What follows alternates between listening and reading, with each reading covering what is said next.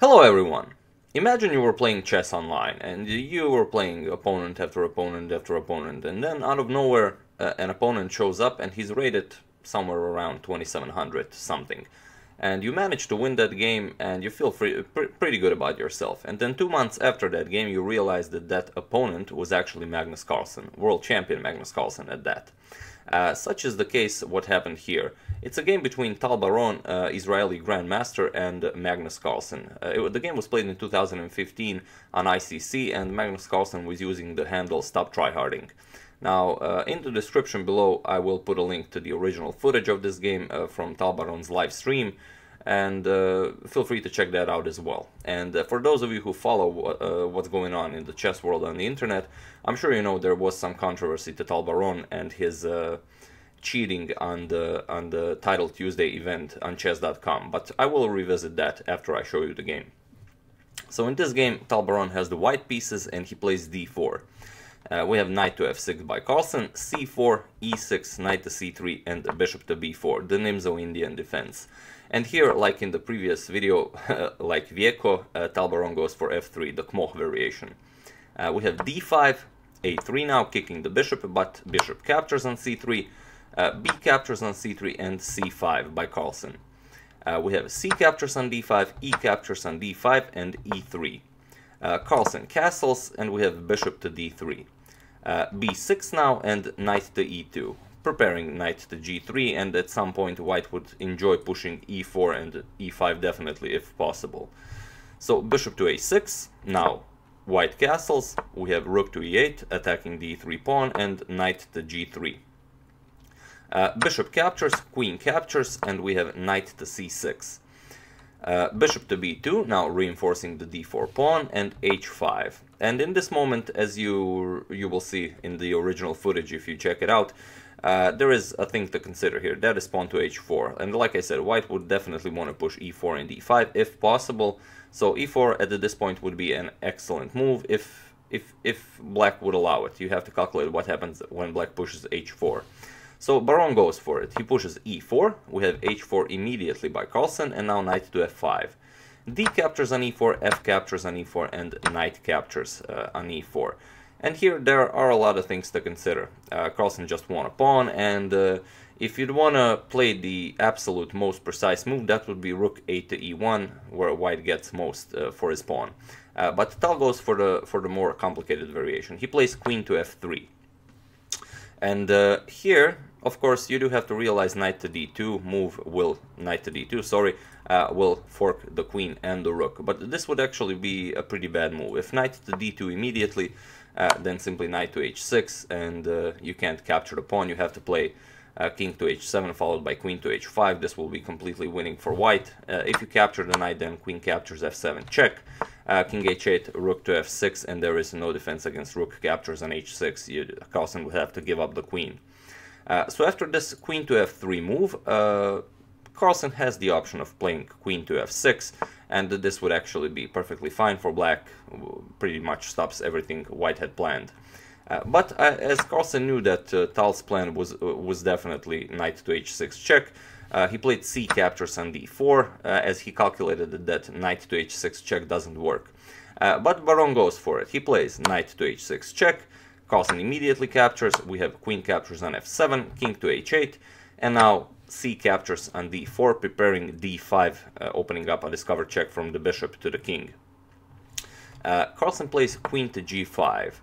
And here, what's the idea? D5 move doesn't work. If you play d5 immediately, knight to e5, the rook and queen protect the knight on e5 very nicely, and after rook to f5, Carlsen has knight to d6 with a fork on the queen and the rook, and white doesn't have any compensation for the sacrificed piece. But instead, after this d5 move, Tal plays rook a to e1. And again, it's a very complicated position, and in this position Carlsen played queen to g7, and this is the move that actually gives Tal Baron the upper hand. Carlsen missed in this position this very devious h3 move.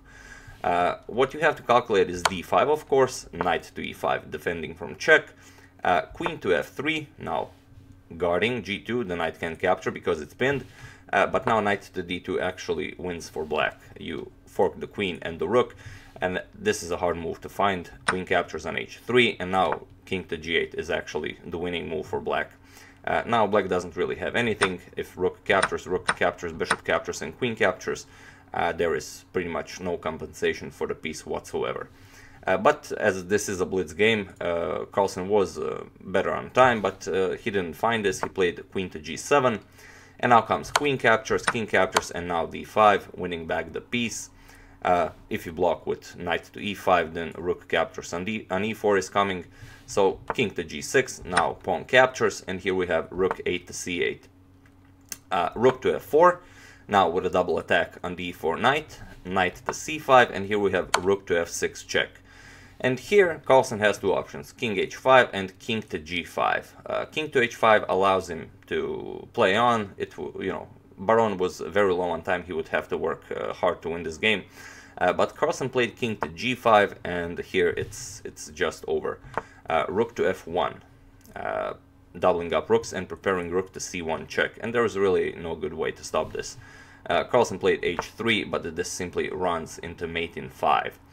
We have bishop to c1 check by Tal, king g4, rook to g6 check, king to h5, rook captures on h6 check, king g4, and now a checkmate with a pawn, g captures on h3, and this is checkmate. So he was very satisfied about winning this game. He won against a 2700 plus player. Everyone would be very satisfied, and it was only 2 months after this that he realized that stop tryharding is actually Magnus Carlsen's handle on ICC. So he went back to check the logs, and he saw that he indeed did play a game against Magnus Carlsen. So yeah, that's the game. I do hope you enjoyed it, and now I said I will revisit that controversy I spoke of in the beginning of the video. Now it was regarding the Titled Tuesday event on chess.com. Tal Baron was accused of cheating there, of using an engine. Now this is a pretty big thing, because try googling Tal Baron. Google will immediately offer to finish your sentence with Tal Baron cheating. So this is like I said, quite big, but I've spoken to Tal Baron in the past year for a couple of times. I've spoken to him over Skype. We spoke about many things, and this particular matter about him cheating. What actually happened was he was playing a tournament, a Titled Tuesday event on chess.com, and he won the tournament. He was accused of cheating in the last round of the tournament, but he already won the tournament before that last round even began. He was 8 out of 8, and in the 9th round he faced an opponent who he knew was an engine user. So here he had a choice. You either play against an engine user and voluntarily lose rating and points, or you can, there's really nothing you can do. If you know you're playing against an engine user, only thing you can do is lose the game.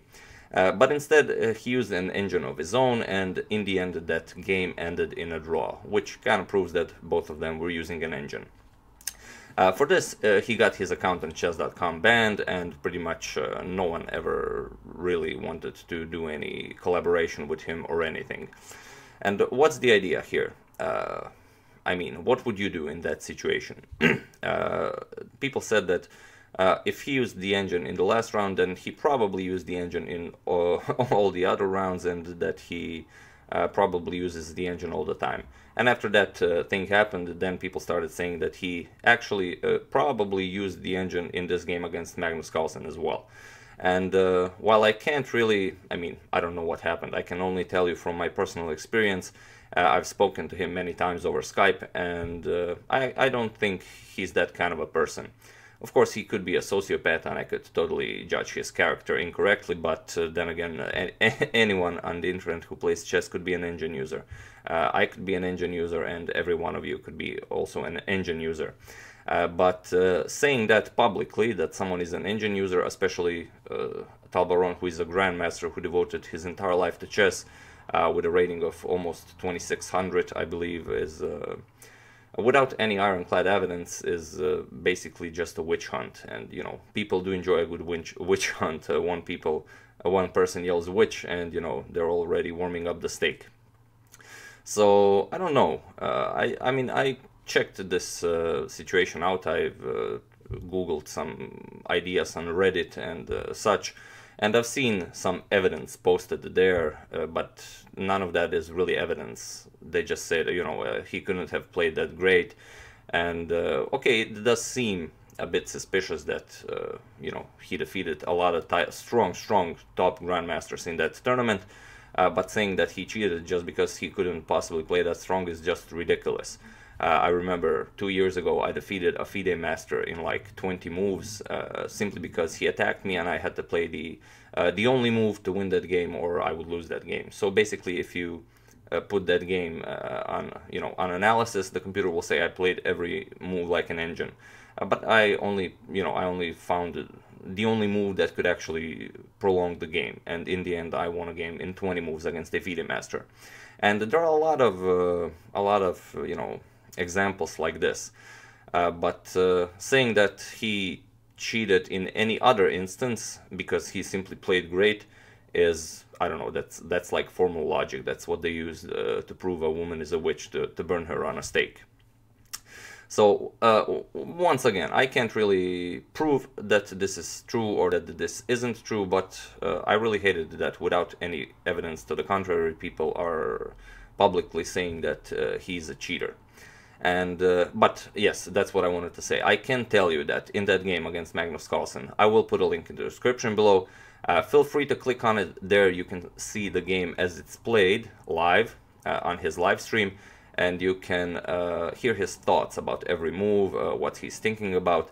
And what I wanted to tell you that is that for him to even though he doesn't know he's playing against Magnus Carlsen, but even if that were not the case, even if he knew that that was Magnus Carlsen, since I told you I know Tal Baron and I've spoken to him many times, I can tell you that he is too big of a computer noob to pull off something like that during live stream. I mean, I do videos, I do live streams, and there is no way for you to be able to set up an engine to be able to use it on a website midstream, so that it would work properly, you know, especially in a 3-minute game. That is not possible, especially not for Tal Baron, who is, I'm telling you, he's a computer noob. He has no idea how to set that up. So yeah, I didn't want to really get into a lot of things here. I just you know, wanted to share my opinion on this channel here I run. And I will put another link in the description below where you can watch Tal Baron's video where he explains what happens. And it's a pretty long video, so I recommend you watch it on a double speed because he was very emotional and grief-stricken about the entire thing here. So you know, it's a pretty long video. So yeah, basically this is the game I wanted to show you, and I hope you check out both of the links in the description below and figure out things for yourselves rather than just you know, googling Tal Baron cheats. That's, you know, that's just what everyone else is doing. So yeah, I would like to thank Feliz Navidad for a contribution to my channel. Thank you a lot, I really appreciate it. As usual, you can check 2 of my previous videos here. Thank you all for watching, and I will see you soon.